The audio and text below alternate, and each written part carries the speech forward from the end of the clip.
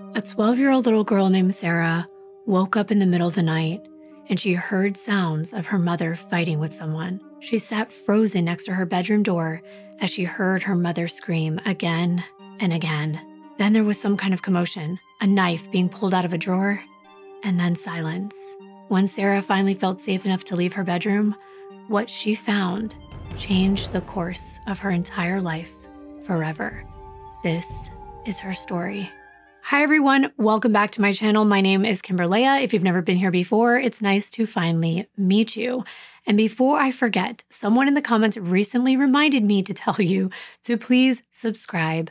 I know that so many of you watch, but sometimes forget to hit the button and the bell so you'll get notified when I post. This week, I actually posted an extra video on Monday, and I don't want you to miss out. And it would mean so much to me, so please subscribe. I'm usually someone who doesn't care too much about security and privacy online. I kind of just take my chances, but recently I have seen so many YouTubers get their channels hacked. And this is happening more and more, not just to creators, but even my friends and family members have had their Instagram and Facebook accounts taken over and they were never able to get them back. This video is sponsored by Surfshark. So after doing my research, I finally realized everyone should be using a VPN, and it stands for Virtual Private Network. It's an online privacy tool that encrypts all the data that you share on the internet. This is especially important if your phone ever connects to public Wi-Fi. I know mine has at the airport, even places like Starbucks or the library. And the airport is the #1 place hackers love to steal your information, and all it takes is you using your device while you're connected to that network. Many of us will be traveling during the holidays and beyond, so using Surfshark when you're traveling or browsing on public networks will help you make sure your usernames, your passwords, banking, and debit card information are safe. I picked Surfshark because I did my research and they're highly rated. It's the only VPN that allows you to have one account to use on unlimited devices, and that's perfect for me because I switch between my phone, my computer, and my iPad all day, every day. Think of Surfshark as putting a shield between you and the people that are trying to steal your information. And they're out there, they're on the hunt all the time, just waiting for a vulnerable device to connect to. But also a fun thing you can do with Surfshark is stream shows that aren't available in your region. For example, the other day, I wanted to do some research for a case that I'm working on, and a show that I wanted to watch wasn't available in the US. There's an easy fix for that with Surfshark. All I have to do is change my country to the one where the show is available, and that's it. There's something else I want to mention, and that is search. You can probably imagine the things that I search for while I'm researching these true crime cases, but it's not only about what I search, it's the amount of searching I do. And I love how Surfshark allows me to browse in complete privacy, which means Google isn't tracking the searches and then sending me weird personalized ads connected to those searches, especially when I'm just being me, the person, and not the creator. And Surfshark Search provides me with an authentic search experience not tied to any of my previous searches or sites I've already visited. I get organic results solely based on my search terms. Surfshark also lets me select a specific region where I want to get search results from, and this helps with any international cases or people in cases that I'm interested in learning about. All in all, I really believe anyone who spends time online needs a VPN, and Surfshark was nice enough to support this channel and make this video possible. So please click the link in my description box below and use my code Kimbyrleigha to get up to 6 additional months for free. Surfshark offers a 30-day money-back guarantee, so there's no risk to try it out. So head over there now and give it a shot. Now let's get into the video for today. There are going to be many people in this story, but don't worry. The two most important people you will have to keep track of and remember are Crystal and Sarah. But in order to understand who they are, we have to go back and learn about their family, where they came from. Some people get a little annoyed when there's too many names. I can't help that, but I will do my best to make sure I keep you on track. Today, I'm going to be telling you the story of Crystal K. Farnham Perry. Crystal was born in a small town called Rumford in Oxford, Maine, on August 23rd of 1963. Her parents were Howard Farnham and Grace Bartlett. Crystal was part of a large family with a long, complex history. And you know, if you've been here, that's what I love to talk about when I do these cases. But before I dive into her life, I want to introduce you to the matriarch of the family, Crystal's mother, Grace. She was known by everyone as Gracie. She was born April 3rd of 1919. She grew up in Newry, Maine, outside of Bethel, about 30 minutes south of Rumford, and I am doing my very best with these pronunciations. If I make a mistake, kindly let me know in the comments because it's important that I know. Rumford had a population of 7,000, Bethel had a population of 2,500, and Newry had a whopping population of just 300 people. These are all rural communities in the mountainous region southwest of White Mountain National Forest, and wow, these towns are stunning. In the fall, the trees in Maine turn beautiful reds and oranges, and there's tons of rivers and waterfalls and hiking trails. I've never been there, but I feel like I'm missing out. Right now, I'm just vicariously living through my research. By the 1900s, rural southwestern Maine was known for its farming, manufacturing, and logging opportunities, and Rumford had a huge paper mill. Bethel was known for its shoemaking and masonry jobs. Gracie grew up in a community and a time where you had to work hard for what you had, and everyone knew everyone else. It's easy to foster close-knit relationships, and it's also easy for rumors to spread. Gracie had 6 sisters and 5 brothers, so they grew up having to take care of each other, and Gracie was the primary person looking out for herself. When she was only 17, a month and a half away from her 18th birthday, she got married to a 23-year-old man, he was a cook, named Raymond M. Bartlett. She and Ray moved in together, and they were very much in love at the time. But they had their fights as well. Sometimes their personalities just clashed. Gracie was very particular about the way she organized her home. Perhaps you might call it a little OCD nowadays, but she really loved to have things in order and enjoyed interior decorating, gardening, and listening to music. She actually sounds like someone that I could be friends with. But Gracie especially loved to go out and dance. She liked to let loose. She was pretty, and when she went out, she would catch men's eyes, which sometimes caused Ray to become jealous. Together, they had one child named Keith before Ray left for the Navy. While he supported his family, Gracie took care of their son and continued to enjoy all of her hobbies, including going out on the town while her husband was far away. And eventually, a rumor spread around town that she was cheating on Ray, and his parents believed this rumor, and they convinced him to get a divorce. So Gracie sadly ended up moving back home to Newry, Maine. She lived with her parents for a couple years, and during this time, she had her son Richard. And her parents actually suggested that she put him up for adoption since Gracie didn't have a way to provide for him. And that's hard, especially in those times and the way people would end up judging women who weren't married.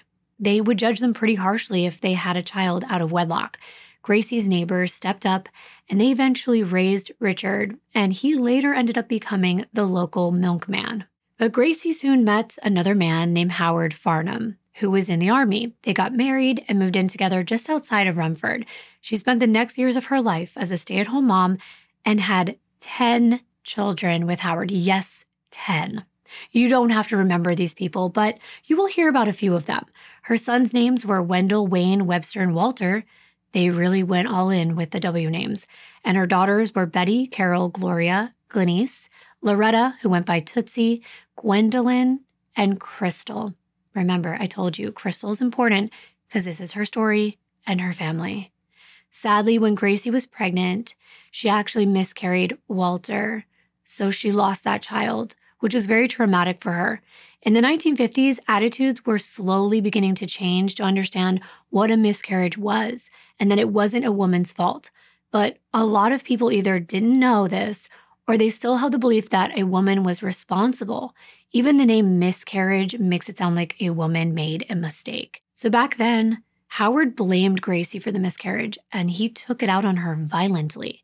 Having a miscarriage is already devastating enough, but to be hit by your husband because of it is just really sad. Howard was a nasty person. He was aggressive, he was an alcoholic, and he spent most of his life in and out of jail. He and his friends would go around the town just terrorizing people, committing petty theft and robberies. Not only did he hit his own wife, he went to prison for 5 years for forcing himself on one of his own daughters. Yet Gracie continued to visit him in prison. It was hard being a single mom. And once he got out, Gracie got pregnant with Crystal, her final child, who this case is about. And she gave birth to Crystal Kay when she was 44 years old. And that's pretty impressive, since today 44 is considered high risk. Even after 35, it's harder. I'm telling you all of this backstory because I want you to understand the environment that Crystal was raised in, a community affected by rampant misogyny and domestic altercations. For Crystal's mom, Gracie, she was used to men controlling every aspect of her life. Fighting was the norm, and she herself would end up picking fights and rebel against her husband, Howard. She continued to go out to bars every Friday night, often meeting up with her ex-husband, Ray. She and Howard finally decided to get a divorce when Crystal was only 5 years old. And very quickly, she remarried her ex-husband, Ray Bartlett. And I don't know if you remember, but Ray was also a controlling alcoholic, but he wasn't as bad as Howard, so she sort of did trade up. But Ray did not like children. That would be a red flag and a hard no for most women who already have children or want them in the future. And remember, Gracie had 10. One was from Ray back when they were married, that was Keith, and 9 were Howard's. Crystal grew up surrounded by her siblings in a tiny farmhouse with not enough beds for everyone, with not enough space, and not enough food. And the kids would usually share a bed or go to a friend's house for a sleepover. By the time the kids reached high school, many of them left home to escape the toxic environment they were living in. Crystal's primary caretaker was actually her older sister, Glenise. When Crystal and Gwen, the 2 youngest, were toddlers, Glenise was 12 years old. She was the one worried about them like a mother would be, even though they were her younger sisters. When the little ones went roaming around the yard, Glenise was there to save them. Gwen almost drowned in the creek once, and when someone got injured while running around in nature unsupervised, Glenise had to learn first aid and take care of cuts and wounds by herself. Gracie was just too overwhelmed. I mean, it was a bad situation for everyone. I'm not sure if Gracie wanted as many kids as she had at that point, especially since she's living with a man who doesn't want kids, or if she honestly just didn't know how to handle everything. Poor Glenise finally became too overwhelmed by how much she had to do for her sisters. She left home at the age of 14, knowing the only way to graduate would be to prioritize herself first. Crystal was left alone with her sister Gwen. Crystal, she was a sweet and fiercely energetic child, and she learned to survive by escaping. She would spend her days biking around town and swimming with Gwen, and both of them had fiery carrot red hair. People actually assumed they were twins because they were close in age.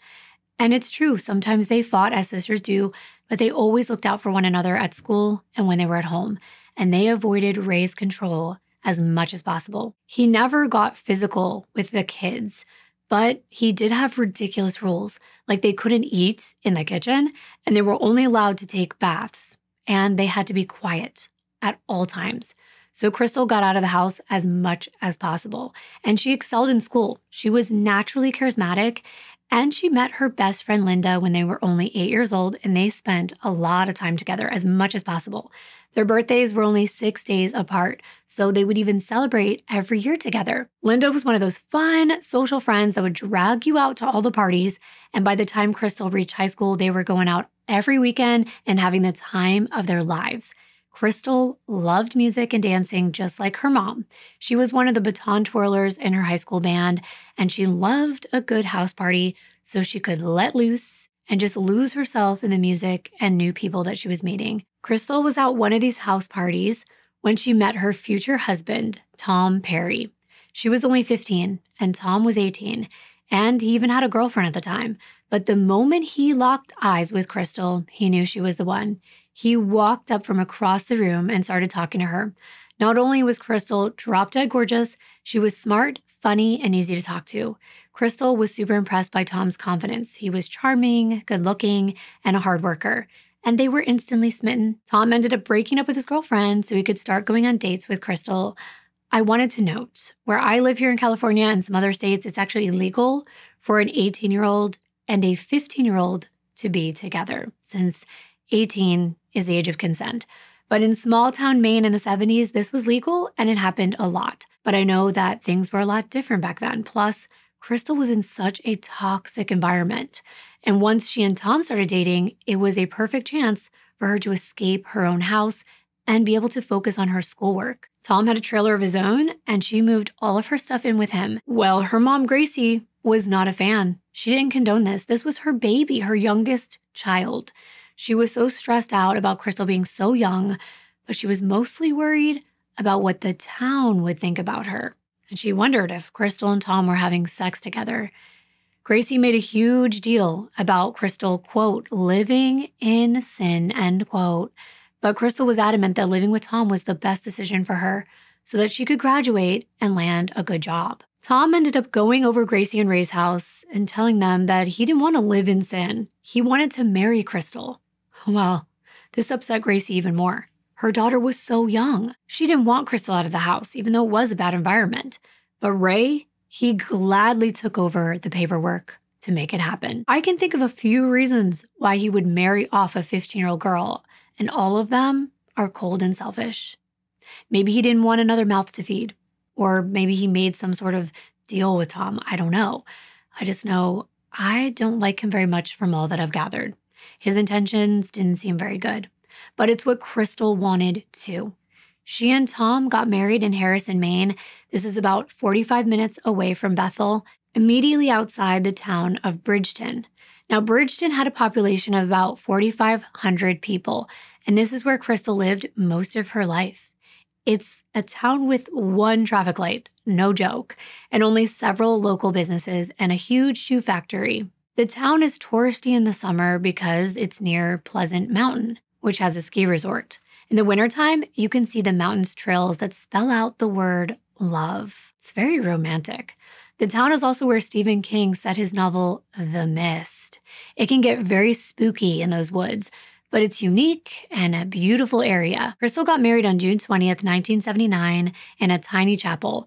The only witnesses were Tom's brother and one of his friends. Just married and in love, Crystal and Tom decided together that they were going to move out to California to make a new life for themselves. Gwen, of course, was pretty disappointed when she heard the news that her sister would be leaving. They had discussed going to Bridgeton Academy together, but Crystal was ready for something new. She had grown up in the same town, around the same people, and this was her first chance to be anonymous and live her life on her own terms. It sounds pretty exciting.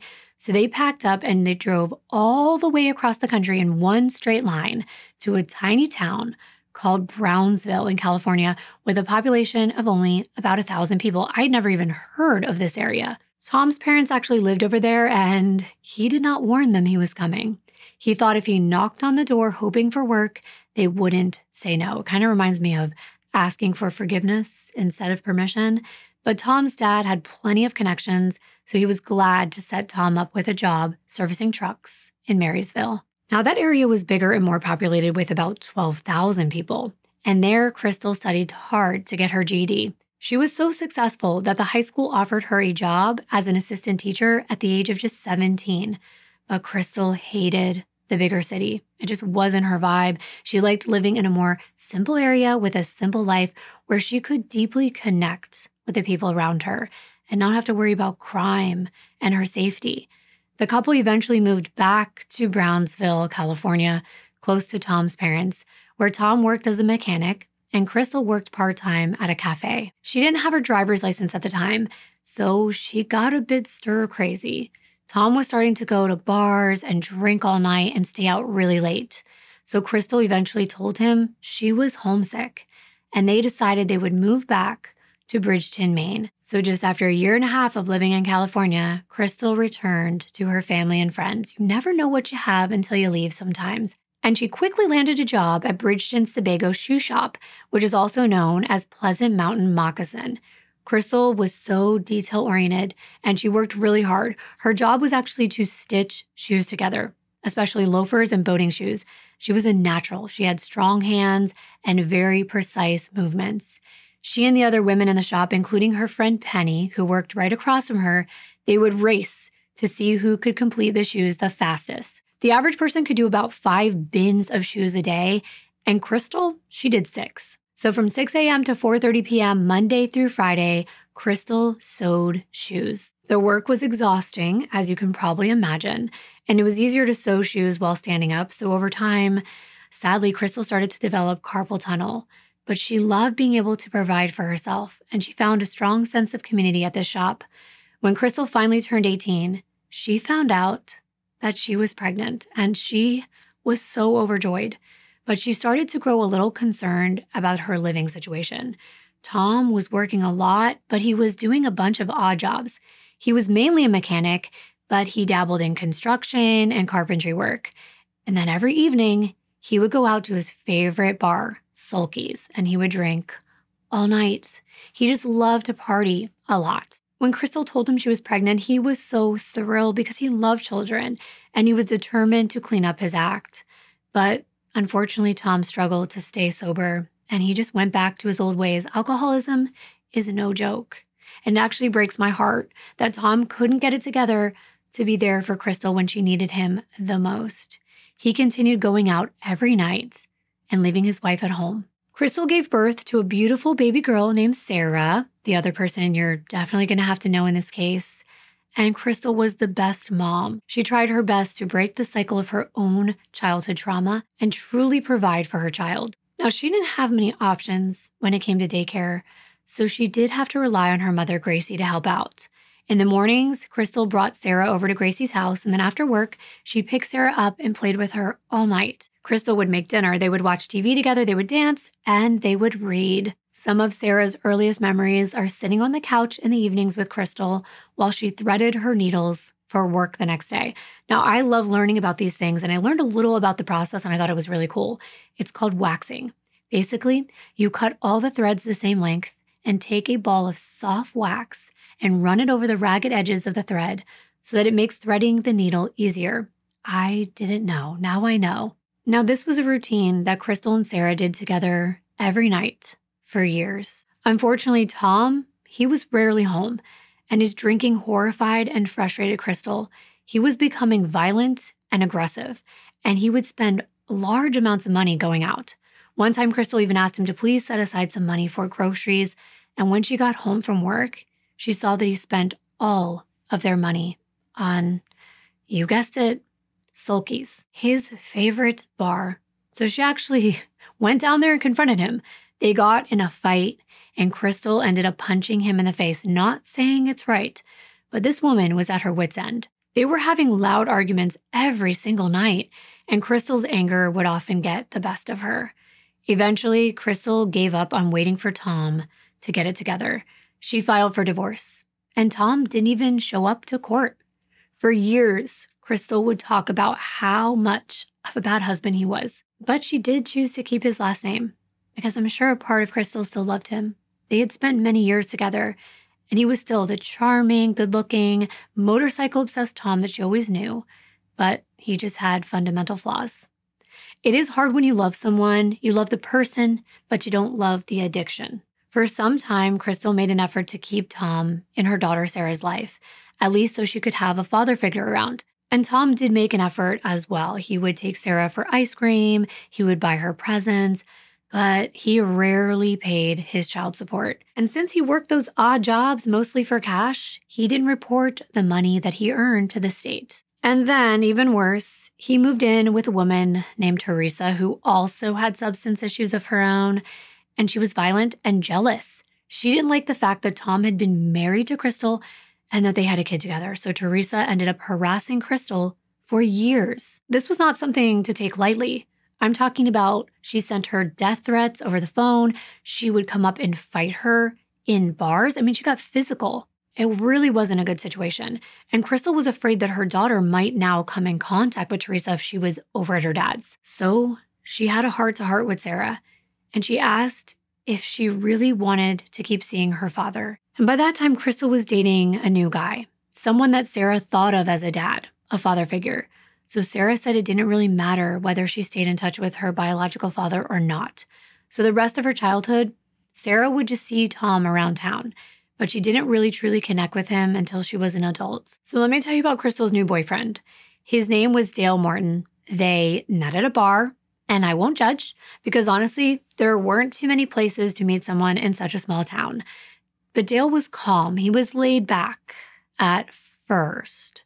Crystal moved into his house, which they collectively referred to as the dump, because poor Dale didn't have much money coming in, and he had gotten a back injury because of a construction job, so he wasn't currently working either. The house was a mess. He spent most of his days gardening and fishing and waiting for his settlement check to come in. Eventually, that check did come in from his former employer, and he was able to buy a new house, and that was good. Living with Dale, Crystal was able to actually buy her first car. It was a cute black Ford Tempo, and it gave her the freedom to visit her family and really start to enjoy herself. I always ask questions in these videos because I want to get to know you. What was your first car? Mine was my grandma's black Thunderbird.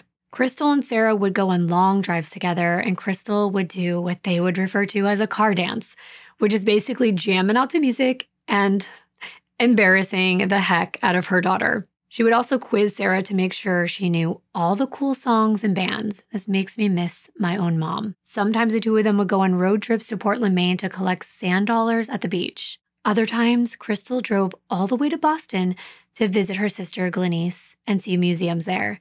Crystal finally felt that she had the independence she always dreamed of, and that was awesome. It's so crazy what just having a vehicle, a means to get around, can do for someone. Sarah was thrilled to be living with her mom's new boyfriend, Dale, and having him as a father figure. He taught her about all types of trees, how to ice fish, and even though he didn't really like to be called dad, Dale tried to be there for Sarah, but he had his own issues. He was growing illegal drugs down in the basement, and he would turn them into pills and then sell them, and Crystal started getting really concerned that he was going to get caught. The grow lights in the basement made their electricity bill very high, so it was kind of obvious that he had an undercover operation going on. And Crystal was afraid that the government would find out and they would take Sarah away from her. And just like in the past with other men, they started to fight. Crystal and Dale began having these loud screaming matches, and it was always in the kitchen. Why is that? But that wasn't the only place they got in fights. They even got into a fight at a bar. Crystal was upset that night, and she began drinking. She ended up taking out her anger she had about Dale by going home with another man. And when Dale found out, he accused her of sleeping with somebody else. So he made her go to rehab for her alcohol issues, even though Crystal did not have a drinking problem. She knew she made a mistake and she regretted that, but she didn't do it because she drank too much. She did it because she was upset. Unfortunately, this event fundamentally changed her and Dale's relationship, and he became increasingly violent towards her. And over time, all of the thrown plates and the punched walls, it became too much. Crystal moved herself and Sarah back into her mother's house. At this point, it would have been about 1992 at the time. Sarah was 10, Crystal was 28. And her mother's husband, Ray, remember him? He didn't like kids. He died in 1989, so he wasn't around anymore. And Gracie thrived as a widow. Now, she could do things on her terms, keep her house exactly the way that she wanted it. She painted all the walls orchid purple and arranged the towels and everything just the way she liked. Crystal moving in with her mom was a lot. I think anyone that has to move in with their parents at 28 is hard. I know I love my relatives, but sometimes personalities just clash. I moved into my mom's when I was 29 and just had my daughter. I'm actually glad she was there for me when no one else was. And with Gracie, even though she gave her daughter a place to stay and she loved her deep down, she was a controlling and critical parent. She would scrutinize everything, down to Crystal's outfits. And she would get mad at her for the littlest things, like adjusting the heat by just a couple degrees or forgetting to replace the water in the refrigerator water jug. She criticized Crystal for even getting into a relationship with Dale, but then she also criticized her for ruining the relationship with Dale because she now had to move into her house. It was its own form of abuse, and it was really hard for Crystal and Sarah to live in that environment. They were finally relieved when Crystal was able to save enough money and get a government check to buy a home of her own. The new home was in Bridgeton on Route 93, which was regularly used as a logging road. It was a single-family ranch-style home painted black and white. It was in a pretty isolated wooded area, though, at 135 Sweden Road. And when the developers put in this house, they ripped out most of the trees. And then they just replanted 2 smaller ones along the front entrance. So without trees covering everything, Crystal and Sarah actually felt a little exposed. You can see what the trees look like on the road right past their driveway. With many of them removed, they thought, who knows if some random person could be looking at them from the street. But since this was kind of a remote area, they weren't too worried. However, being remote causes other fears. If anything happened to them, it would be hard for them to get help. It was a 5-minute walk to the nearest neighbor's home. And with all the death threats that Crystal was getting from Teresa over the phone and elsewhere, Crystal was cautious. She always made sure to lock and double bolt the door. But this house was an absolute dream for them. It was true independence, and together, Crystal and Sarah made a little life for themselves. They spent a lot of time outside, going on long walks along the road, and buying a birdhouse for their yard. Crystal had freckles from spending so much time outside, and now that she was older, her hair had turned into this beautiful dark red auburn color. She wore blue eyeliner every day, which made her blue eyes pop even more. And she was really into fashion. She loved wearing those big white cuffed shirts, floral dresses, sunglasses, and flashy necklaces. Crystal liked wearing nice jewelry and really pretty perfume, and going out and getting a perm. This home was Crystal's oasis, where she could really finally practice some self-care and be the best mom possible. Since Crystal was so young, people would actually mistake her and Sarah for sisters instead of mother and daughter. Sarah said they were like sisters too. They hung out all the time at the mall. They went to the movies together. They liked to go pick out a VHS tape, get some dinner at House of Pizza, which was only a 5-minute drive off Main Street, where all the shops and restaurants are in Bridgeton. And then the two of them would watch a scary movie. Their favorites were The Shining and Children of the Corn, and every year they dressed up for Halloween. Sarah as a pirate and Crystal as a vampire. Crystal actually loved true crime. She had books on Ted Bundy and the Mansons, even though she didn't let Sarah read them because they were too graphic in her opinion. On Thursday nights, they watched Seinfeld together. On Saturday mornings, Crystal cooked pancakes and bacon while Sarah watched Garfield, and every night, Crystal sang to Sarah and tucked her into bed. She truly sounds like a super mom. And Sarah was quoted saying that she always knew that she was loved. And I want to thank Sarah so much for really capturing her life in her book After the Eclipse, which I'm linking below in the description box because it's where I got a lot of this information. It is such a beautiful and heart-wrenching novel. Crystal was absolutely full of life and super down to earth. She was not religious, but she was spiritual, and she really enjoyed pulling cards from her deck of tarot cards. She appreciated the small things and the little moments she shared with her loved ones. She was the closest with her sisters Gwen and Glenise, and every Thanksgiving and Christmas and summer she would spend with them. She also spent a lot of time with her mom, Gracie, and at that point she couldn't drive, so Crystal would go over there and pick her up and take her shopping. Even though her mom never told Crystal how much she appreciated those trips, because that just wasn't the type of person she was, she did tell others that Crystal being around made her feel a lot less lonely. Crystal was just that kind of person. She was generous, loyal, and devoted to her family. The only thing that weighed on her was a struggle to find a loving, supportive partner. She had grown up with a ton of misogynistic jerks, and she was just unlucky. I mean, when you live in such a small town, it's really slim pickings. Even though Crystal was such a catch, it's sad. And this took an extreme toll on her mental health. She had anxiety and she had self-esteem issues. When Crystal turned 29, she started to go to a therapist so she could talk about her thoughts of self-harm. And it was that bad.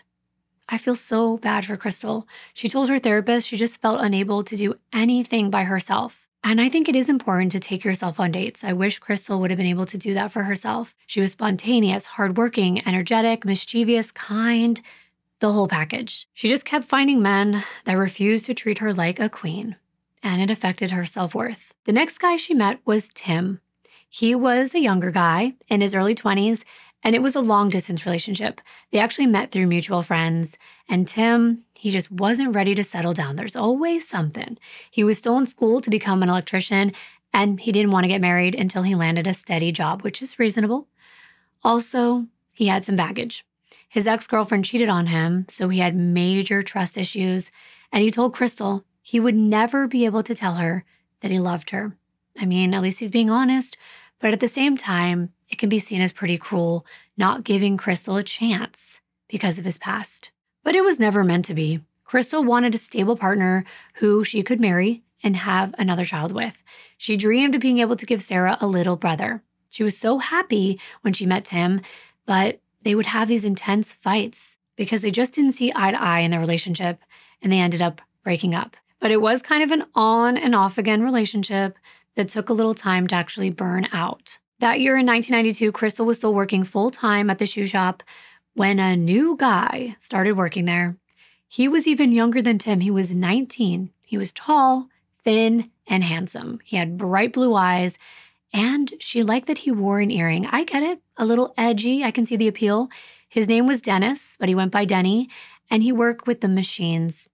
But he was known for throwing tantrums every day at these machines, which eventually got him fired. When they met, Crystal was still dating Tim, and Dennis was actually married. But they started hanging out just as friends, and Dennis would do little things for Crystal like fix her car or work on other things at her house. They flirted, but nothing actually happened until Dennis's wife cheated on him, and the two of them got a divorce. Crystal and Dennis got together after that, and Dennis adored Crystal. He came over every Wednesday and Saturday night, and he proposed to her on several occasions. But she was like, I can't take this seriously. If it's for real, I need to see a ring. But as amazing Dennis seemed to be, he also had a temper. Why? I was hoping that he would be different. And they two started having fights regularly. Now, Dennis did buy that ring, and he planned to propose to Crystal on her 30th birthday. But that night, instead of sliding a ring on her finger, they got into an explosive argument. It went so far that both of them were just screaming and throwing things. They slipped into a toxic routine, and this just kept happening in Crystal's life over and over again with every man. Dennis actually broke the siding of the house. He punched the walls in, and he even totaled his truck after they got in an argument. He was controlling. He would convince Crystal to do things like cut off her beautiful red hair and make it really short and more masculine. And that is a huge sign of an emotional control over someone and of jealousy. Controlling someone's hair like that, a lot of time abusers use this as a way to diminish their partner's self-worth. And poor Crystal, she had already been through so much at that time before meeting Dennis. Now, Sarah was 11, and everything she saw was pretty normal to her. She thought Denny was just being Denny. She didn't really consider him violent. He just threw tantrums, adult ones. But keep in mind, Sarah had seen her mom get in fights with Tom and Dale and Tim and now Dennis. So this is sadly what she thought relationships looked like. And so did I for so very long. And I'm so sorry for anyone that has experienced this. Crystal knew their relationship wasn't 100% healthy, but they still had feelings for one another. Dennis loved to talk about the future, and he promised to build Sarah a tree house, and the three of them would go on long walks and drives together, just enjoying each other's company. Now, Dennis did eventually propose to Crystal, and she said yes. But in therapy, Crystal talked about her relationship with Dennis and how it affected her mental health. At her sessions, she discussed how to set boundaries with Dennis. If they were to really get married, their fights could not be so explosive. It just wasn't fair to her or to Sarah. If he didn't get his act together, there were other fish in the sea, even though the sea is kind of small where she is. But being alone is sometimes better when you're in this toxic environment. Sarah said this about her mom, quote, "In her romantic selections, she could have done better, and she could have done worse," end quote. Crystal did everything in her power to make a great life for her daughter and to find the love that she herself deserved. On Tuesday, May 10th, 1994, 30-year-old Crystal and 12-year-old Sarah witnessed a solar eclipse together. They always bonded over big weather events like that, and together they watched the moon partially cover the sun, marveling at how cool it was just to be alive. They had no idea what was ahead of them. Just like the moon had covered the sun and brought darkness to the earth, a blanket of darkness was about to come over their lives. The next day, Crystal went to work and Sarah went to school. They came home, ate dinner, and they did their normal routine. Sarah doesn't remember a single thing about it because it was so normal. It was an average day, automatic, easy, and natural. And then Sarah went to sleep. But in the middle of the night, she woke up to the sound of her mother screaming. Now remember, Sarah was used to this. At first, she thought that it was just Crystal having an argument with Dennis. He usually came over on Wednesday nights, so it made sense. And the two of them were in a rough patch. But Crystal was screaming no at the top of her lungs. And she was doing it over and over again. It was terrifying. She didn't usually sound this scared. Sarah wasn't sure what she should do. So she called out, "Mom!" And then she panicked because her bedroom door was still open just a crack. What if this person fighting with her mom wasn't Dennis? And what if they looked in and realized Sarah was in there? She got scared.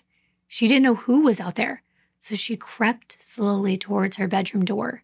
She couldn't see the kitchen from her bedroom, but it was right down the hall, less than 15 feet away. Crystal just kept screaming over and over again and pleading for her life with this person she was fighting with. Sarah shut the door, and when it clicked, there was the stark sound of someone stomping toward her. She scrambled back towards her bed and listened to the footsteps. She was expecting her door to open and be confronted by this monster with nowhere to go. But instead, she heard the sound of one of their kitchen drawers opening up. Silverware was being shuffled around, and the metal utensils clanked against one another. Then, she heard something being pulled out. It was a sliding sound, metal on metal. And then Sarah heard a loud, wet thud over and over again while her mother kept screaming. Later, she would recount it as a, quote, gigantic fish, a 500-pound deep-water sturgeon wet and thrashing for air and life on the hollow kitchen floor, end quote. That is quite a description. She knew Crystal was being hurt by someone in the other room, and as a matter of fact, Sarah was sure that she was hearing someone killing her mother. But if she tried to come to her mother's rescue, she didn't know if she would be next. She didn't know who was out there. She didn't know what they had done to her mother. And Sarah didn't know if this person knew she was there. Time just stood still. After the thudding noise, Sarah heard what sounded like a man's grunt, and then the sound of a phone beeping off its hook. She didn't dare move. Minutes passed in silence. She wasn't sure if the attacker had left the house, but she knew that she had to make her way to her mother if she had any chance of still being alive.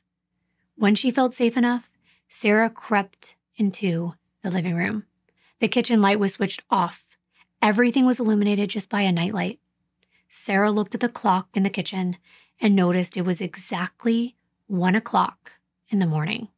And then she turned towards the living room. There was her mom, wearing her favorite blue bathrobe, lying on the ground in a pool of blood. There was so much blood. And in a state of panic, Sarah didn't know if the figure on the ground really was her mother. Her mind was racing. Sarah actually pinched herself to make sure this was real. She went up to Crystal's body and she touched her calf. Her mom didn't move. And Sarah knew in her heart that this was so much blood. It was too much blood. And she knew she needed to call the police. Sarah noticed that her mother's hand was actually reaching for the phone. It was still in that position. She had tried to call for help and had accidentally knocked the phone off its hook. The receiver was laying on the floor right next to Crystal's body. Sarah quickly picked it up and she dialed 911 desperately, but the line was completely blank. There was just silence. There was no one on the other end and not even a dial tone. So Sarah panicked. She wanted to save her mom. She had to. She ran down the long hallway to Crystal's room where another phone was located. She quickly punched in the numbers 911 and held the receiver to her ear. She waited for it to ring, but there was nothing. She called again and again, and she didn't know why it wasn't working. Sarah then prepared herself to do what she knew she had to do. Without any time to even put on her shoes, she ran outside in her bathrobe, all alone in the darkness, in the middle of the night, to find help. It was May. It was still cold outside and steadily raining. Little Sarah ran barefoot into the darkness, heading for the nearest home. And I cannot imagine my daughter, she's the same age, 12. It's heartbreaking to think about Sarah in this situation. She was so brave. Sarah knew the owners, the Demerits, in the house about a half a mile away. Half a mile is far enough to be walking, but in pitch darkness on this rural road, it was a lot more difficult. When she finally got there, Sarah banged on their front door, yelling, "Help me! My mother's been stabbed." She punched the door again and again, but nobody answered. Then she ran down the street 5 more minutes to 2 other homes. She didn't know who lived there, but neither one of them answered anyway. At this point, part of Sarah was completely dissociated, and the other part of her was fighting to inform the police about what she had just seen. And it seemed at that moment she was the only person alive, because in her mind, everyone in the world must be dead. She wasn't getting an answer, but she didn't give up. She ran another 10 minutes down the road through the dark woods before she reached the Wilsons' house. They didn't answer either. At this point, Sarah had run over a mile, and there was only one more building before the intersection of Route 302. That's where the town of Bridgeton begins.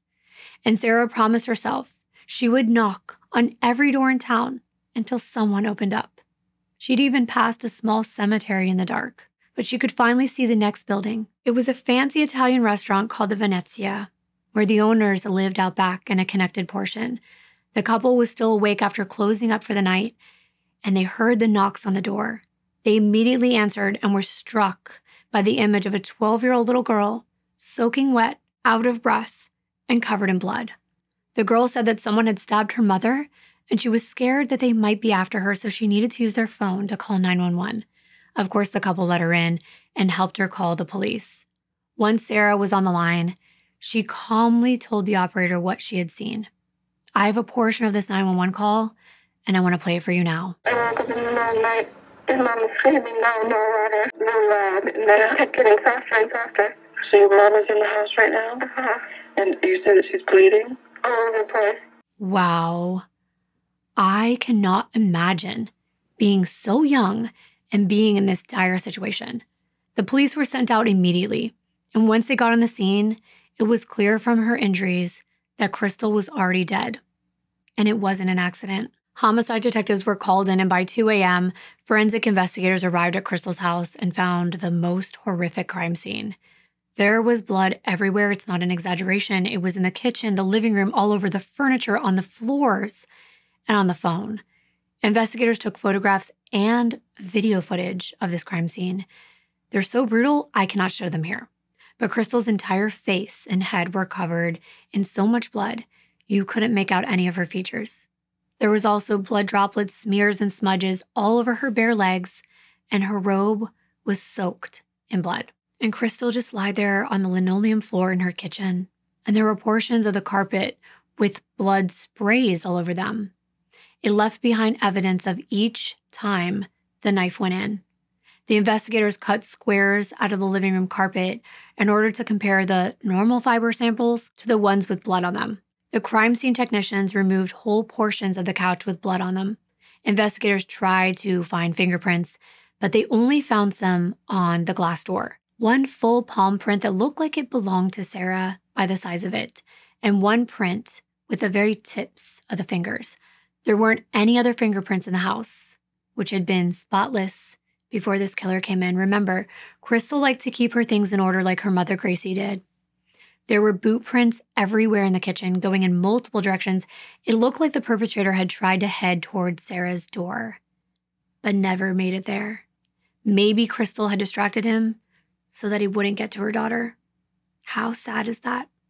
It also looked like the attacker tried to clean up some of the blood, and the investigators wondered why anyone would even try to clean up this much blood. But they had an idea why. It looked like the killer was racing back and forth through the kitchen, probably because they were cut. They were trying to clean up their blood, and they needed to find something to stop the bleeding. This left at least 20 of their boot prints on the floor in blood. They took samples of blood droplets on Crystal's legs and hip that looked different from her blood by the way that they dripped. It looked like they dripped from someone standing above her. I'm going to show you the actual pictures, but I'm going to change the color. See how they fall in a downward motion? Also, these right here, the way they're round, those come from above and they drip straight down. They thought this could be the killer's blood, so they made sure to take samples to analyze. It also narrowed down who they were looking for. Someone with an injury, possibly to their hand. Blood, if you don't know, has the consistency of motor oil. It's very slippery. And as someone's getting that violent, stabbing someone, they're bound to slip and cut themselves with the blade. The more times they make that motion, the more chances they have for that knife to slip, and there were multiple wounds on Crystal. There were also droplets on the kitchen counter near the paper towel roll. The killer stopped the bleeding because on the way out, there were no droplets. It was ultimately determined that poor Crystal had been stabbed over 50 times in the face and head alone. Just think about what a small area that is and how many times someone had to raise and bring down a knife into her, disfiguring her. They could tell the instrument used was a sharp metal knife. She had been fatally stabbed in the chest. She also suffered defensive wounds, slices to her arms and her wrists, indicating that she tried to protect herself from her attacker. She had been stabbed so forcefully that the knife tip came off and it was lodged inside her head. Crystal's murder had clearly been painful, and it was clear the area targeted was her face and her head.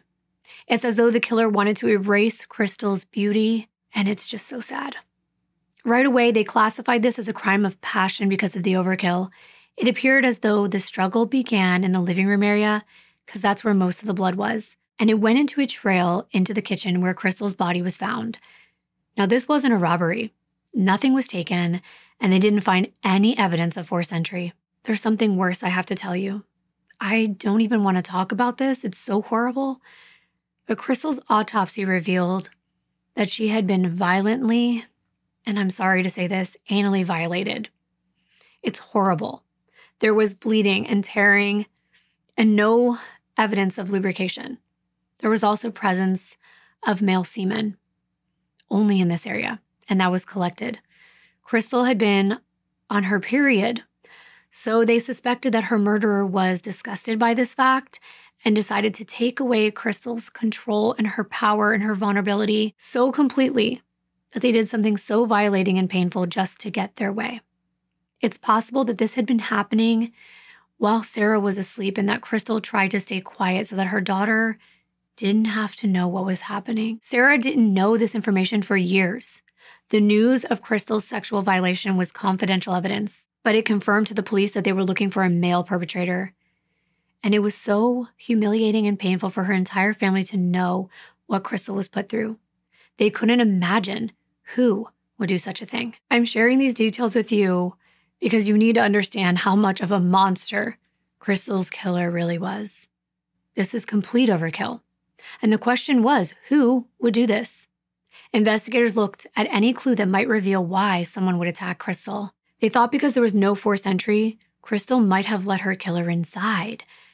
But it would have been odd if they were a stranger, especially the time of night, and while Crystal was so completely vulnerable just wearing a bathrobe and getting ready for bed.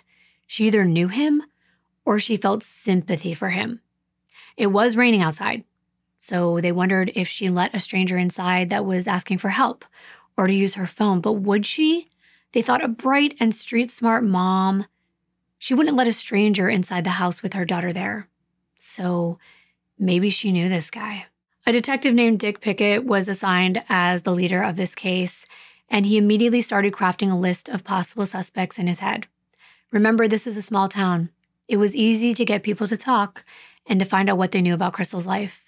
The first step was to talk to the only witness, her young daughter, Sarah Perry, who was currently sitting in the hospital receiving the news from an officer, Kate Leonard, that her mother was dead. When Sarah got the news, she finally let herself cry. She was trying to be so strong, but there was no chance that she could have saved her mother. There was nothing she could have done. Crystal had died before Sarah even came out of that bedroom, and miraculously, Sarah had survived. At the hospital, Detective Pickett and police officer Pat Leon interviewed Sarah to get as many details about this case as possible. They asked her, why did you have to run house to house? Why couldn't you just use the phone? And Sarah said that the phones weren't working. But when investigators got to the scene, they were able to place outgoing calls. Both of the phones worked fine. So they wondered if Sarah had been lying. The police figured that Sarah was just a kid who had made a genuine mistake. If the first phone had not been on its hook, it might have dialed and rang out already, requiring the receiver to be put back on the hook before it could be used again. And maybe in a panic, Sarah hadn't thought to pick it up, hang it up, and then pick it back up. I haven't used a landline in so long that I probably wouldn't have known that either. Then on the phone in Crystal's bedroom, maybe Sarah dialed the wrong number. Maybe she put in 991. Or maybe the landlines randomly cut out because of the storm. In Sarah's frantic rush to call the police, it made sense that she probably couldn't get the phones to work. It's just a scary reality that she had to run in the dark all alone to find help. The police asked Sarah to describe that day in detail. What did Crystal do the night before she died? Did she have any plans to see anyone? Had she been threatened? Sarah said she could not remember most of the day. No matter how hard she tried to pry open her brain, it was an average day. She didn't know what her mom had been up to. However, she did mention Teresa, the woman who had been threatening Crystal for years. But by this time, police had seen evidence of Crystal's violation and found it unlikely it would be Teresa or any woman who could have done this. Then Detective Pickett asked more details about the murder itself. He asked Sarah if she knew her mother's killer. Sarah said she didn't know. They asked her if the killer was Crystal's current fiance, Dennis. And again, Sarah said she didn't know. She thought maybe it could be, but she didn't think he was that dangerous. And then they wanted to know, how did Sarah know that Crystal had been stabbed with a knife if she was in her bedroom and couldn't see the attack? And Sarah responded that it was obvious it was a knife. She was like, what? Did my mom get stabbed with a spoon? She was definitely putting on the 12-year-old sass. But it made Pickett suspect that she was withholding information, so he put more pressure on her, even though she had just been told her mom was murdered. He kept asking questions about it. He especially wanted to know all about Dennis, because as you know, it's usually the husbands, the exes, the boyfriends, and the fiancés who end up being murderers. And there's always a motive. And in small town Maine, it was common for men to commit violent acts against women they were with. But Sarah insisted she didn't know who killed her mom. She wouldn't cover up this crime, not for Dennis, not for anyone. She liked Dennis. She loved her mom more than anything. If she knew who did this, surely she would tell them. But police didn't know what to believe. Sarah had been there the whole time, but she hadn't seen anything. They wondered, could she have blacked out or just not remembered this traumatic event? They thought there had to be something missing. Detective Pickett told Sarah that they would take another statement later, and then he continued with his other interviews. In the next 3 days, the police interviewed Sarah 19 times. She's only 12. That's insane. They asked her the same questions over and over again, expecting a new response. They wanted to know if Sarah knew who killed Crystal. Was it Dennis? Was it Dale? Was it Tom? Was it Tim? Sarah said again and again, I don't know. And when the autopsy results came back, confirming there was male DNA on the crime scene, Teresa was completely ruled out. But whoever had killed Crystal, whether it's her fiance, her exes, or a stranger, Detective Pickett was determined to find out who he was. The investigators ended up finding a shoe that was sold at a local store that matched the bloody footprints. It was an Oak Harbor brand leather lace-up shoe, so at least they knew what they could compare it to if they found a suspect. At 4 a.m. Thursday morning, so just a couple hours after Crystal's body had been found, 4 police officers showed up at Dennis's doorstep along with his parents. The moment Dennis opened the door, they asked him if he had gone anywhere or seen Crystal the night before. His words were, "Is she all right?" They asked again, "Have you seen Crystal?" And that's when Dennis panicked.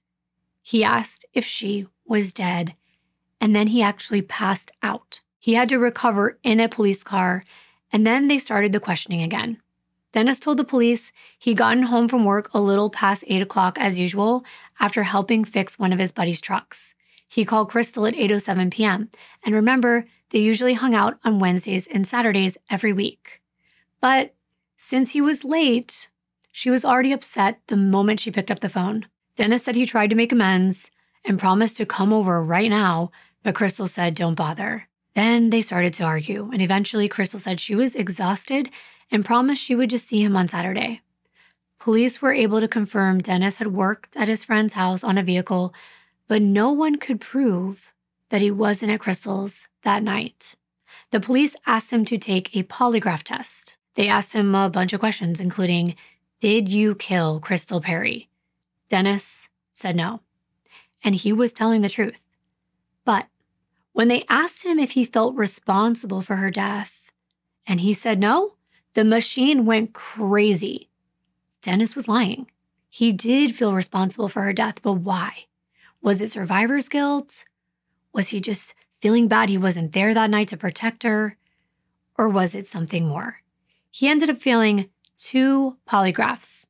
He also wore the same size shoe as the footprints they found at the scene, but they didn't find any matching shoes in his possession. They didn't have any concrete evidence to hold him, but he did agree to give them a DNA sample. But when he did, he asked for a favor in return. He said to them something to the effect of, I know it's looking like everything's pointing in my direction, and if it comes to the point where I need to be arrested, please come to the back door of my workplace. He said that his bosses were always good to him, and he didn't want to create a scene and disrupt the business. That does kind of make it seem like he's guilty, doesn't it? But maybe he just figured, you know what? I'm the prime suspect, so it's inevitable. I'm the fiancé. Gonna get arrested. Detective Pickett interviewed Crystal's best friend, Linda. They had known each other, like I said, since they were about 8 years old, and they also interviewed her current boyfriend. Linda said the last time she talked to Crystal was several weeks before that. Crystal had called her just sobbing over the phone, telling Linda she was scared. She said that her and Dennis had gotten into another screaming match, and then he grabbed her by the arm and he punched the door, denting in the steel. And now she had to get it replaced. Crystal told Linda she was afraid of ending the relationship with Dennis, but she was trying to put her foot down. The arguments were getting so bad, according to Crystal, that she was scared of seriously getting hurt. Linda told police that Dennis was not the right man for Crystal, and that's quite an understatement. Nobody deserves to be around that kind of behavior. Crystal had called the next week on Friday, but Linda missed that call, and she told police she wondered if something had happened again. But now it was too late to know, and she felt so guilty. The police went over to Crystal's coworker Penny's house, the one who stood across from her at the shoe shop. The 4 officers informed her of what happened and asked her if she knew anyone that would want to hurt Crystal. And of course, Penny was absolutely devastated by the news. She gave them a few suggestions of men around town who had either harassed Crystal or made her feel uncomfortable. When the police left, Penny got an almost immediate knock on her door. And guess who it was? Dennis.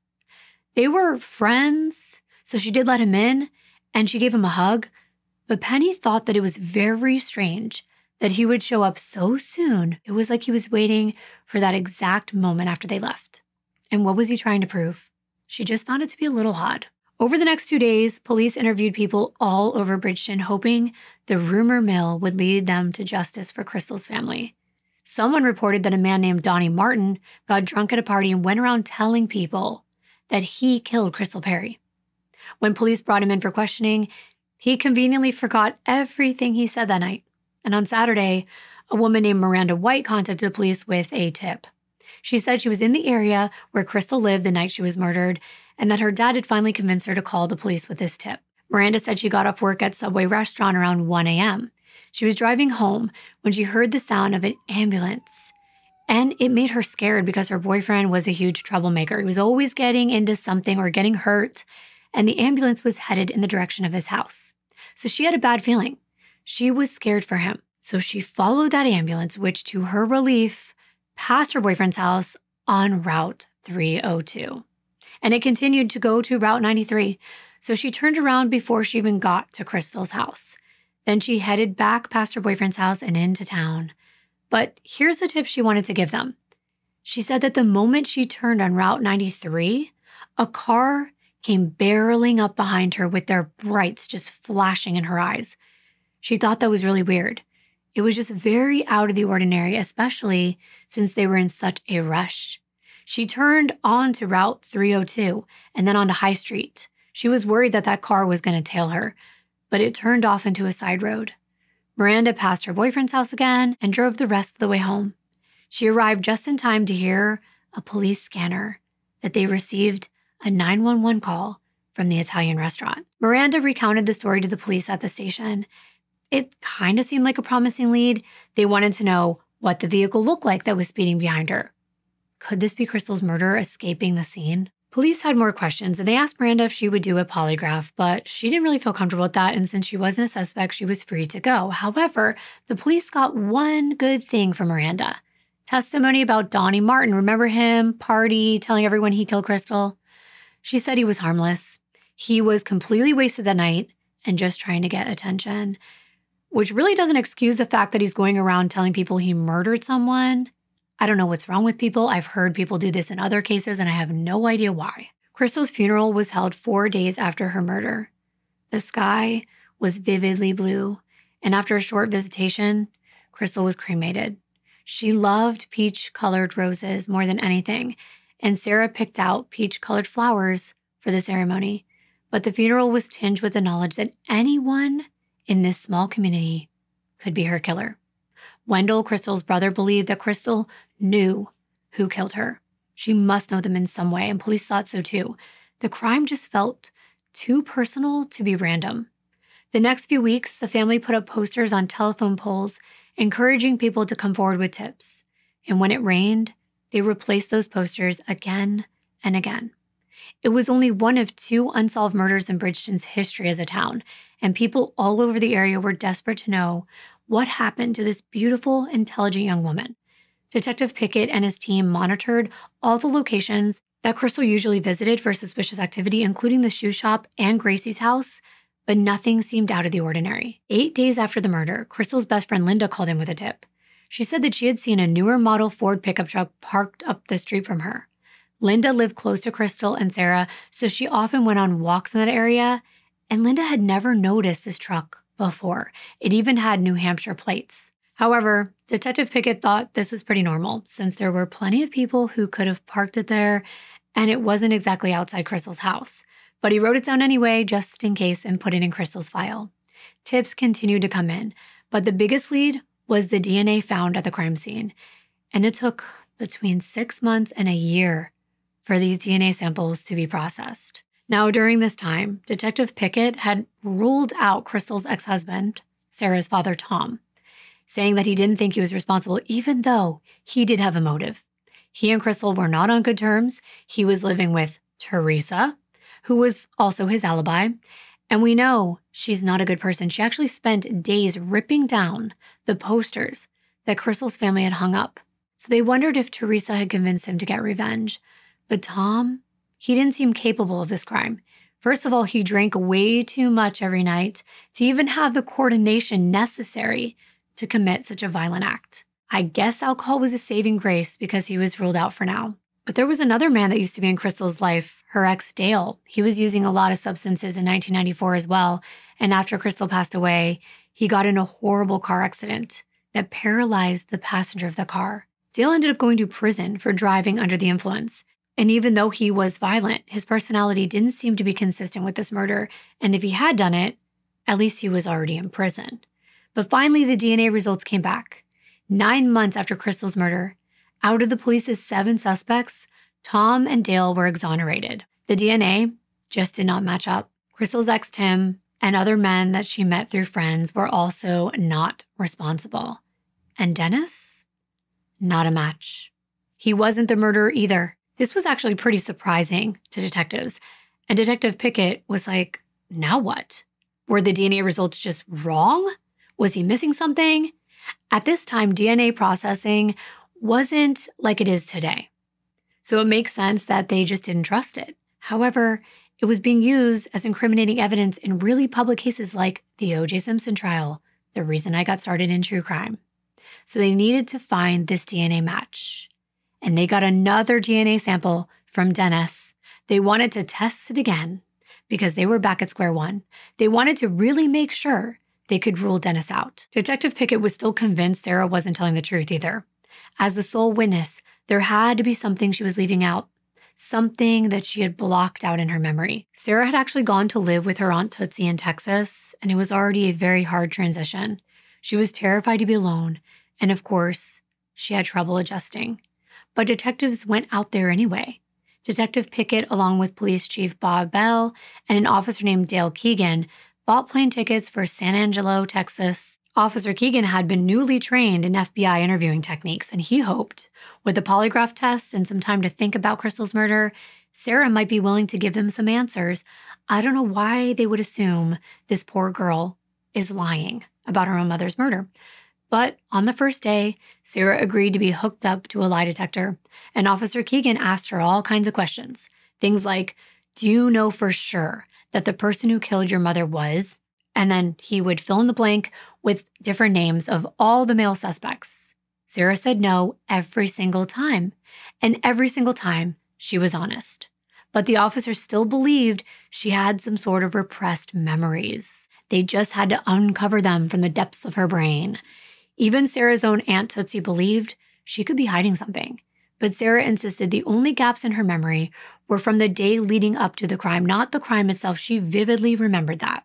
I don't know about you, but I would be livid if people kept interviewing me over and over again and not taking me seriously.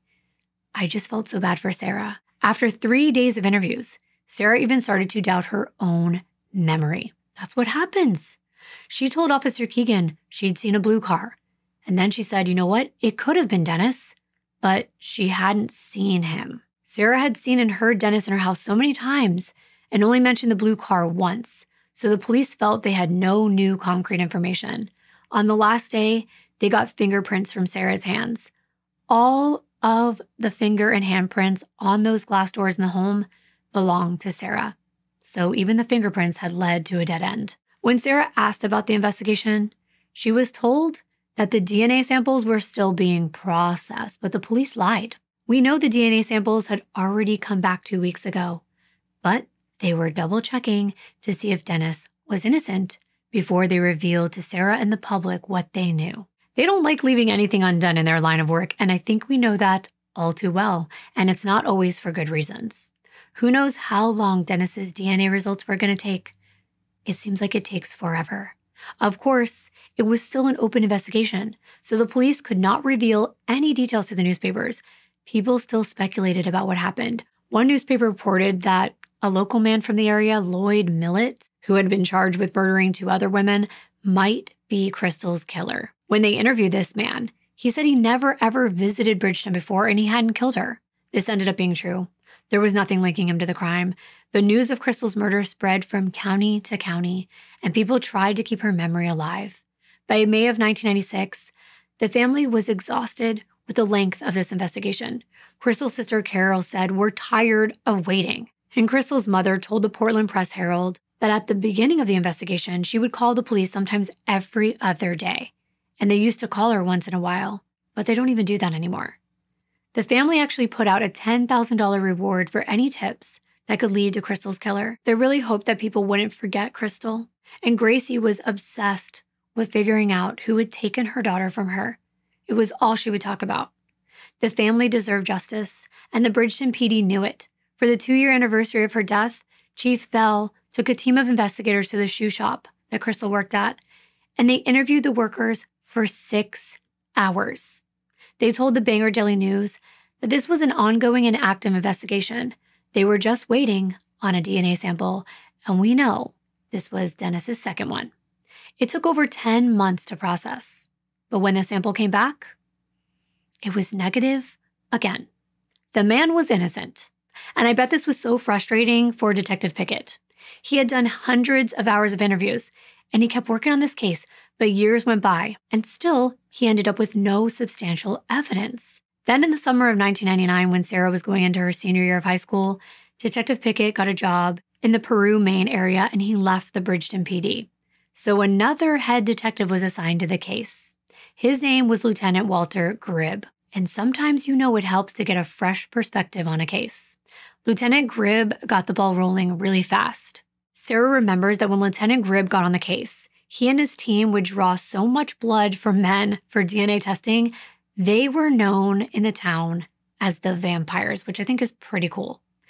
These detectives knew that someone in this town was responsible, and they had been walking free for over 5 years. As part of Lieutenant Gribb's initial investigation, he contacted Sarah. He knew she had been subjected to dozens of interviews, so he promised that if she worked with him, this would be the very last time she was officially interviewed for the case. Of course, Sarah was a little hesitant at first, but eventually she agreed to help. She went to weekly sessions with a Harvard-educated psychiatrist and hypnotherapist named Dr. Daniel Brown. For several sessions, Dr. Brown tried to reveal her repressed memories. When he asked if Sarah remembered seeing anyone attacking her mother, she still answered no. The doctor finally confirmed Sarah had no significant repressed memories, and that was that. Sarah herself had been through a lot in the years after her mother passed away. The first few days, she stayed with Gwen, Glenise, and Wendell at Gracie's house. And then she moved in with her Aunt Carol and her husband in Peru, Maine. Their home was an hour drive from Bridgeton in a dark, isolated part of the woods, and Sarah had PTSD and anxiety. She couldn't stand living at Carol's house. So when Sarah's old babysitter Peggy called Carol and offered to take her in, Sarah was so happy to move back to Bridgeton. But as much as it seemed like this was a nice gesture, there's actually a special place in hell for people like Peggy, and I'm going to tell you why. This poor girl, I swear, she's been through so much. First, Peggy told Carol that she was Crystal's very best friend in the world, which was a lie. She wasn't. And Carol didn't know any better. Peggy was taking advantage of all the money the state was sending her for Sarah. Whatever money didn't go to Sarah's needs, Peggy would keep for herself instead of putting into savings for Sarah. Peggy also had it in her head that in order to help Sarah, she needed to keep talking to her about what happened that night. Eventually, Peggy got so frustrated that Sarah wasn't responding to her therapy that she decided to send her back to Carol's house, which was actually a good thing. But after this, Sarah went on a vacation to her Aunt Tootsie's house in San Angelo, Texas. Tootsie was actually in the Army and had a husband and 2 young boys. Sarah stayed there for 3 weeks. That's when those detectives had flown out there, remember that? And Tootsie said she finally had to talk with Carol about how Sarah felt living there permanently with her. Sarah liked Texas. It was new, she was anonymous, and she'd made friends with a next-door neighbor, so she said yes. But while Sarah excelled at school, staying with Tootsie, who was actually controlling and unpredictable, was pretty rough. They had a complicated relationship. Tootsie was strict about little things, including the length of time Sarah could take a shower and who she could hang out with. But Tootsie loved Sarah in her own way, and remember, Tootsie grew up in the same conditions that Crystal had. They were sisters. And she was trying her best. She once made an entire scrapbook for Sarah for Christmas, full of pictures of her mother, and she addressed it from Mom. Tootsie also convinced her husband that they should adopt Sarah. But then she got divorced. And one day she told Sarah, "Your Aunt Carol and I talked last night and we agreed it would be best if you went back to Maine." She gave Sarah 2 options, leave next week or leave at the end of her semester. Sarah wanted to stay till the end of the semester because she had things like band practice, and she wanted to say goodbye to all of her friends. But then all of a sudden, for whatever reason, Tootsie changed her mind, and she said Sarah would be leaving in 3 days, and that the adoption was just so that they could get health care. That's really sad. And I keep thinking, are people really this selfish, even after someone's mother has died? So Sarah did go back and live at Carol's house and finished high school in Peru, Maine. Sarah always loved writing and applied to Davidson College in North Carolina as an English major, but she maintained a good relationship with Carol, Gwen, and Glenise. Sarah graduated in 2004 and became an administrative assistant at the University of North Carolina, where she started to work on her memoir. Sarah even got a master's degree in nonfiction writing from Columbia University and held teaching jobs in New York. Now, Sarah is an assistant professor of nonfiction writing at the University of North Texas. Her first book that I mentioned, called After the Eclipse, was nominated as a New York Times Book Review Editor's Choice, a Barnes & Noble Discover Great New Writers pick, and a Poets and Writers Notable Nonfiction debut. Sarah has had a really successful career, and she attributes a lot of that success to her mother. Crystal had dreamed of giving Sarah the opportunity to be whoever she wanted, and Sarah went for it. In 2006, when Sarah was 24 and still working at the University of North Carolina, she got a phone call from Lieutenant Gribb.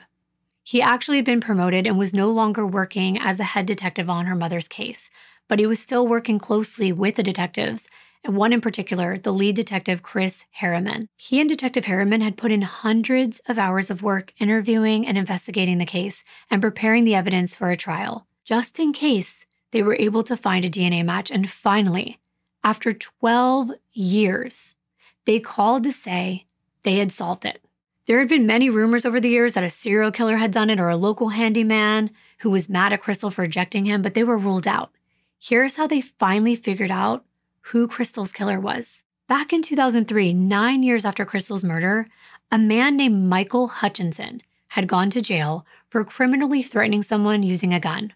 Now, Mike and his friends were going around after a 19-year-old guy named Ian who had stolen some of their marijuana plants. They chased Ian all across town in a car, and Mike's friend held Ian at gunpoint using Mike's gun. Mike ended up receiving 6 months in prison and 3 years of probation. Now, the state of Maine requires that any person who's convicted of a crime go through a routine process of being entered into a database.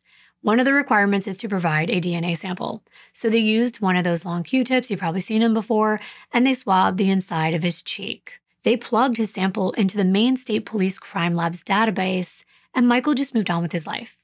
Well, 3 years later, in 2006, now 12 years after Crystal's murder, Michael Hutchinson was still on probation when he was charged with driving under the influence with his children in the car. He violated his probation, and he didn't show up to court. So on the day of Mike's would-be wedding, while he was supposed to be getting married to Dennis's cousin, Christy. Remember Dennis, Crystal's ex-fiance? Well, Mike was marrying his cousin. It's a small town. The police intercepted the wedding between the ceremony and the reception. They put Mike in prison again, and he was going to be there for several years because they didn't trust him not to violate probation again. 21 days later, after they ran his DNA again in the system, it came up as a match to the blood and semen found at Crystal's house the night she was murdered. It was him. He was the monster. Detective Gribb asked Sarah if she had ever heard the name Michael Hutchinson. She hadn't, but there was no doubt about it. Michael's DNA was all over the crime scene. Unfortunately, it took this long because there had been a huge backlog at the Maine State Crime Lab. It had taken 3 years to even analyze Mike's DNA sample. And this is actually so common here in the US. Apparently, Maine's backlog is a lot smaller than most states because it can take up to 10 years. They really need more funding, and I want to do something to help. I'm going to figure out somehow, some way, maybe we can think of it together. Luckily, in 2007, the Maine Department of Public Safety was given $200,000 in grants to help speed up the forensic examination of these DNA samples so that cold cases can be solved quicker. So Lieutenant Gribb explained that Mike was behind bars for another crime and would continue to be until his trial. They hadn't even confronted him about Crystal's murder yet. At the very least, Sarah was relieved to know that Crystal's murder was locked away. But at the time, Lieutenant Gribb asked her if she could please keep things as quiet as possible. He still had to interview Michael, but he did let Sarah know that she could tell her family. But Sarah knew how fast rumors spread. She knew that if any of her aunts found out, the news would get to Gracie, and Gracie would tell the whole county. But sadly, before Sarah could tell her grandmother who Crystal's killer was, Gracie passed away. She had dementia, and not many people knew how quickly her health was actually declining. Gracie never got to learn who the killer of her daughter was, which is just tragic. Lieutenant Gribb looked into Mike Hutchinson so he could prepare to make his case. Mike grew up in Bridgeton in a house where his father, Brad, beat his mother constantly. He was in the same graduating class as Dennis and had really poor grades in school. After his parents divorced, he ended up working for his father as a stonemason. At the age of 19, Mike lived with Brad on High Street, which is right near the junction between Route 93 and Route 302. Here's how close that is to Crystal's house. Under 2 miles. Mike's mom lived a little further off Route 93, but every single time Mike drove from his dad's house to his mom's house, he turned onto Route 93 and passed Crystal's. He would have passed Crystal's house at least once a week. And Brad lived close enough to Crystal and Sarah that when they went on walks, they walked right past his house. There would be no doubt Mike had seen Crystal before, at least out and about in public, and he somehow targeted her for some reason. Mike regularly abused substances and sold drugs. He also beat his first wife in front of his children, and she had a restraining order against him. Both of these resulted in a long criminal history of DUIs, domestic charges, along with arrests between 2003 and 2006. This man was a criminal through and through, and now Lieutenant Gribb needed to confirm that he was also a liar. He visited Mike at the Cumberland County Jail and asked him if he knew Crystal Perry. He told him twice that he didn't. So Lieutenant Gribb was supposed to believe that Mike's DNA was at the crime scene, but he didn't even know Crystal? Nice try. Then, Lieutenant Gribb noticed a huge scar across the palm of one of Michael's hands. The police knew that Mike's blood was at the scene of the crime. Crystal fought back, so the perpetrator was bound to have a scar from where he was slashed by the knife. When Gribb asked Mike where he gotten that scar, he said it was from a car wreck he was in.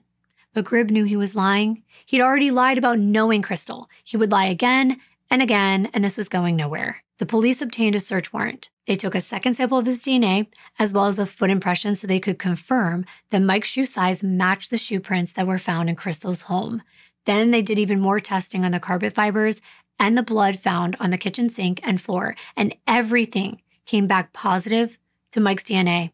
There was no doubt about it. He was Crystal's killer. He was indicted on Thursday, April 6, 2006, and charged with the murder the next week. Finally, Crystal's family was able to get the answers they deserved.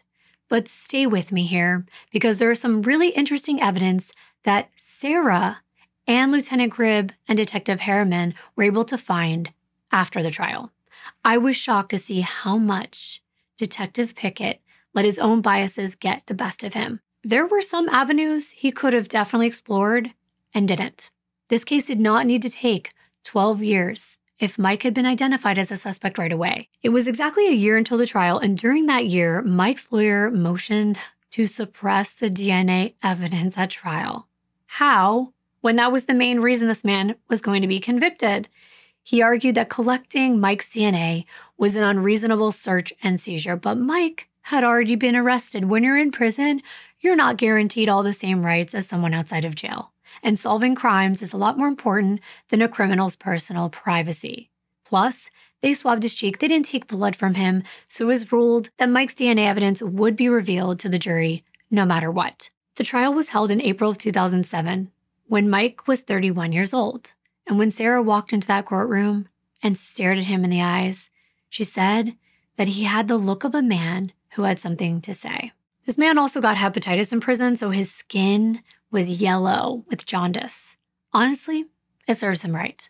And at the trial, Sarah saw people she hadn't seen in years, including Dennis. After Crystal's death, Dennis had trained in special combat in the military and gotten a job working on White House security systems, all with the goal of getting revenge on Crystal's killer. From everything I know about him, he's no hero, but he had cared about Crystal, and he really wanted her murder to be solved, even though he had been a prime suspect at one time. Sarah was the first to testify. She said Crystal's death caused her survivor's guilt and PTSD to the point where she struggled to get close to people. Coming from such a large family, Sarah valued getting married and having children of her own one day, and Crystal wanted nothing more than to have her own children and grandchildren.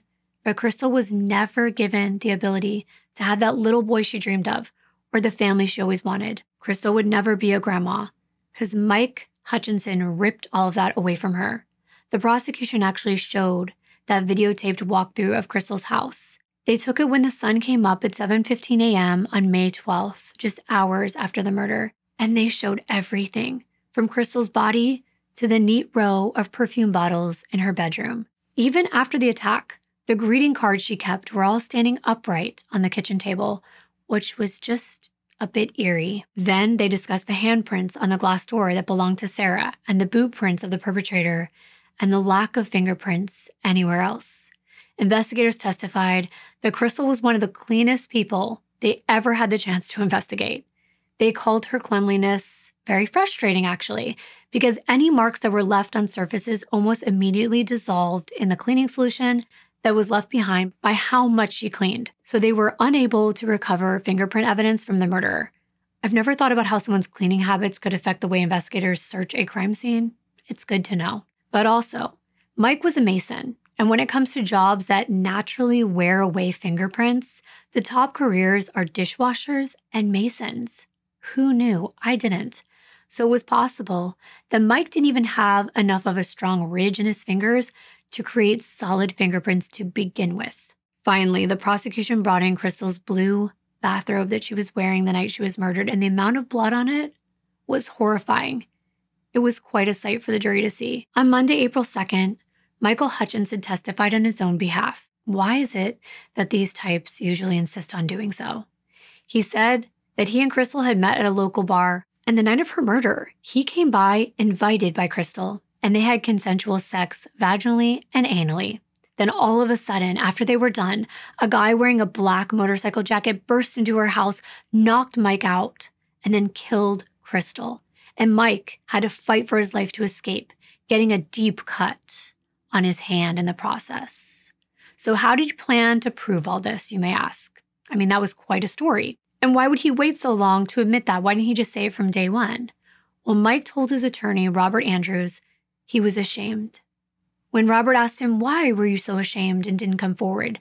Mike pointed directly at Sarah and said, quote, I knew Sarah was there, so I did nothing, end quote. That statement actually gave me the chills because what does he mean he did nothing? I mean, he didn't kill Sarah, so was that the nothing he was referring to? Or did he regret killing Crystal with a kid in the house? Or did he regret not killing Sarah when he had the chance? During cross-examination, prosecutor Lisa Marquez absolutely wrecked Mike's version of events. She destroyed it. There was only one set of footprints on the floor, and they were his. Crystal was barefoot, and only one set of boots made all those frantic prints in the kitchen. There was no proof that a second person had been on that floor, so he couldn't have been knocked out. Lisa gave him one of those finger pointers and asked him to stand in front of the jury and map out the path that he'd taken throughout the house while he was fighting this intruder. And guess where he pointed to? Where all of those greeting cards were still standing straight up. He had no clue. And there were no boot prints near that spot either. He also pointed to the area in the kitchen where Mike said the intruder opened the drawer to get that knife, but there were no drawers on that side of the kitchen. He was just making things up, and it was so clear. Mike Hutchinson was found guilty on Monday, April 9, 2007, for murder, extreme cruelty, and forced sexual penetration. He received life in prison without parole. Maine doesn't have a death penalty. Murder is punishable by anywhere between 25 years to life in prison without parole. So in fact, Michael was the first person in Maine in almost 3 years to get a life sentence. It's one of the more forgiving states. And he tried to appeal the sentence again because of his DNA sample, but again, he failed. When Sarah started researching for her book, she went through all the documents, the videotaped interviews, and the notes made by detectives, and she found out that Mike had been lurking in the shadows all along. For example, she found that car wreck report from June of 1994, the one where Mike said he got that scar in his hand. In the report, it said he owned a black Ford pickup truck with New Hampshire license plates.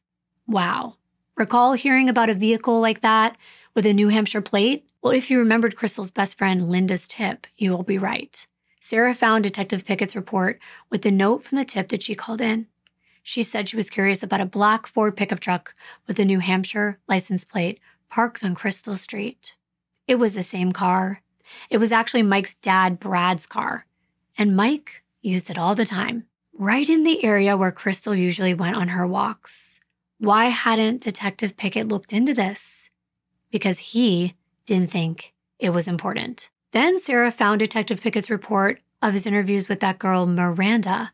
Remember? She was the one whose dad told her she's got to call in the tip about the car that was kind of chasing her down the road where Crystal lived on the night of her murder. She was the witness who had driven by Crystal Perry's house on her way home from work. During her initial interview, I told you they asked her to take a lie detector test, but she said she didn't really feel comfortable. Well, actually, according to the notes in the file, Miranda ripped off the lie detector equipment. Didn't they find that a little suspicious?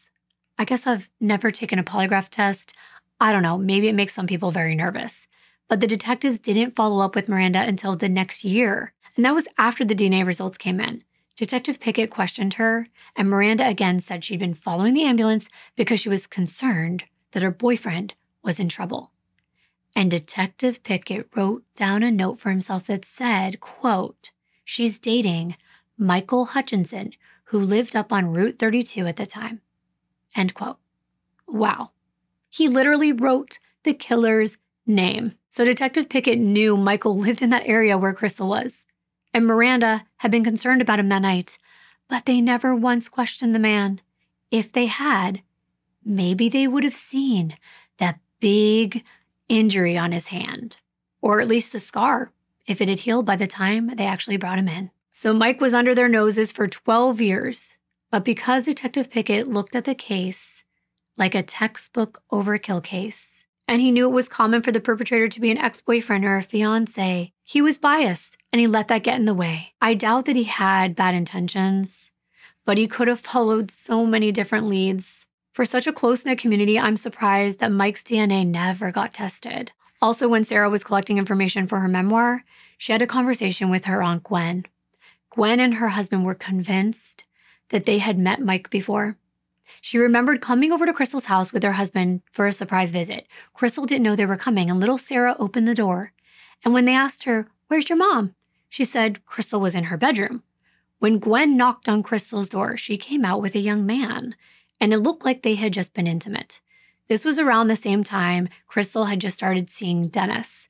And Gwen remembered the guy looked about Dennis's age, young, like 19 or so. He introduced himself with a one-syllable name. Gwen and her husband could not remember what the name was, and now they think it could have been Mike. Either way, Michael Hutchinson committed the cruelest murder, and Crystal's family will never know how well they knew each other. Had they met at a party? Did they pass each other on their street? Did he target her? Did he come to her door that night and make up some story about his car breaking down and needing to get out of the rain? He could have even said he was a friend of her fiancé's. We won't know. But all of this was because he wanted to take something from Crystal. He wanted her body. He wanted pleasure on his terms. And he took that and more. We'll never know the truth. That's one gift that killers get to hang on to, knowing exactly what they did. Sarah will never feel safe again. She doesn't think Mike is insane. He isn't a sociopath. She thinks he's a man, like any other man, a product of our society. He's a man who grew up in a system of toxic masculinity and generational violence. He killed and violated Crystal because it made him feel powerful. And sometimes that's so much scarier than a one-off incident or even a random serial killer, because these people slide by in society. They could be next to you on the bus or in a store. They could be someone's boyfriend, husband, or even their father. They're ordinary but evil. And Sarah wants to create awareness for the systems that create people like this, so we can dismantle those systems. It's her mission to tell Crystal's story in a way that actively helps law enforcement become better at training new investigators, and that will honor her mother's life. Sarah says, quote, "I'm glad Michael Hutchinson is in jail, but I'll be glad when there are no more Michael Hutchinsons," end quote. My heart breaks for Crystal and for Sarah and all the women who are affected by male violence. Crystal deserved so many more years. She endured constant hardships and continued to still be positive and energetic and kind, a devoted mom, sister, and friend. She was constantly laughing with her coworkers, pouring energy into her work, and finding joy in the small things. Thunderstorms, and making the bed, and her favorite earrings and ice cream. She was such a passionate, loving mom, and she just danced through life. I'm really glad I could share her story with you today. Thank you so much for being here. And I want to thank Surfshark once again for sponsoring this video. Don't forget to check that link in my description box. I will see you in my next video. Bye.